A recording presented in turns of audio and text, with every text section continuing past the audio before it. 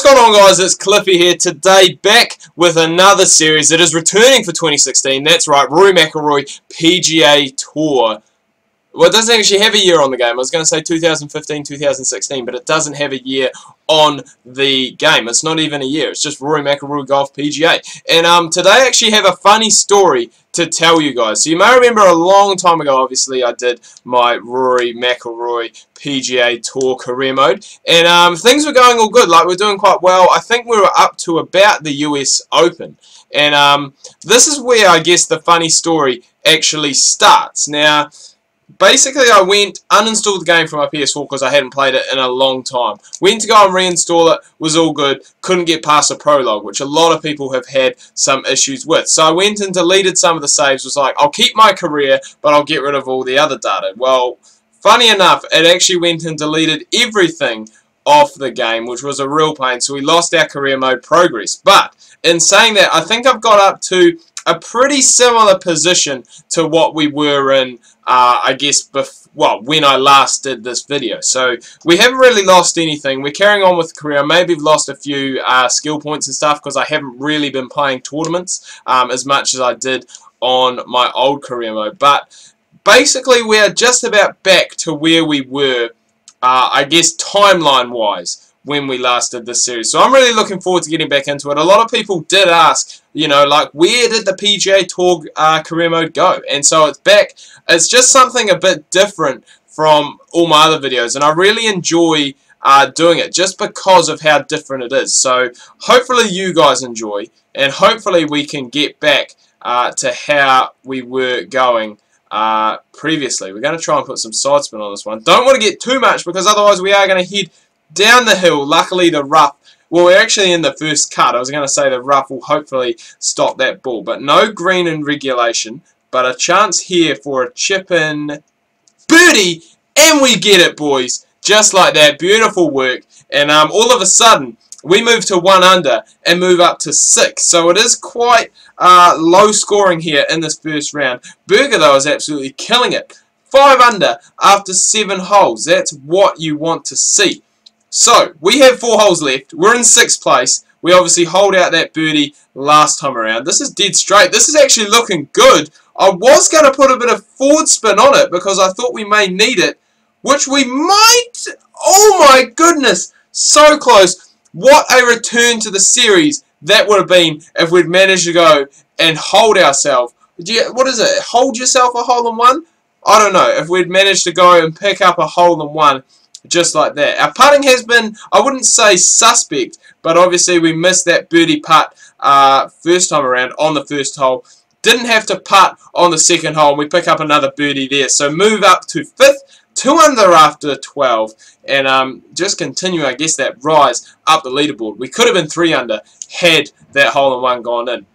Now 544 yards. So this is, I was going to say, this is a fairly short par 5, but I don't know if we've got enough on this drive. We're going to go and try and get as much forward spin as we can.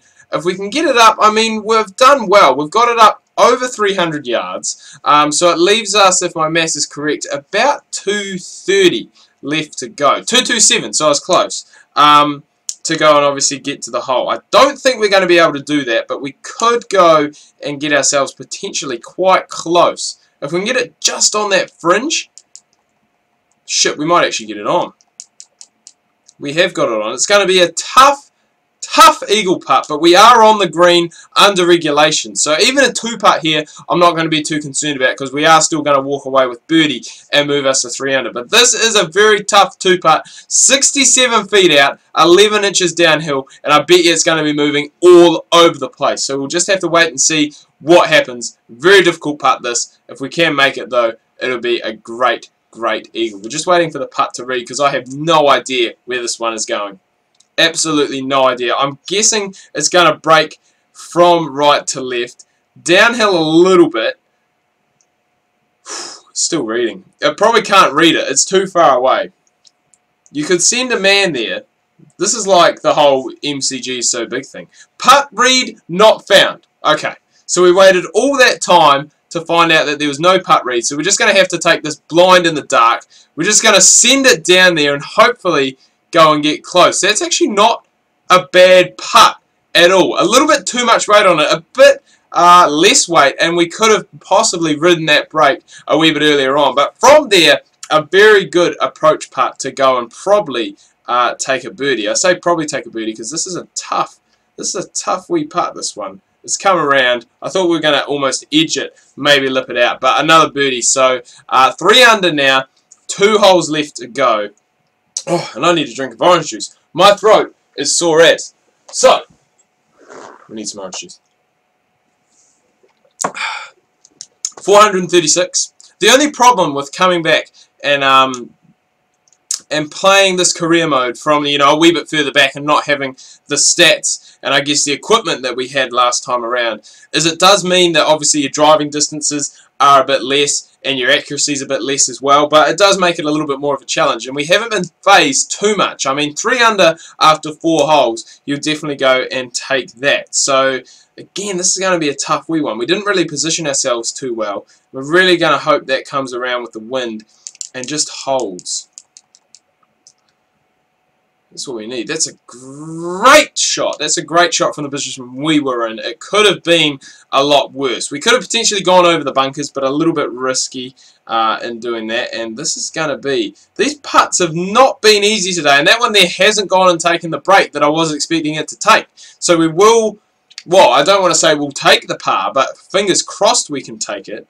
And it has just been tapped in there. So that's tapped in for par. We stay at 3 under, stay at 5th on the leaderboard. Berger's kind of gone and had that early push. Remember, he was 5 under after 7 holes, but has really gone, and I guess in the next 3 holes, slowed up a little bit. So we finish off with another par 5, 562 yards, but we do have a slight breeze behind us, so hopefully we can use that to our advantage, get this really up there. We are going to have to drive it about 320 yards to really go and I guess have a chance. We've gone past there, we've gone 335, so that's going to leave us potentially again with a chance to go and get on under regulation on the par 5.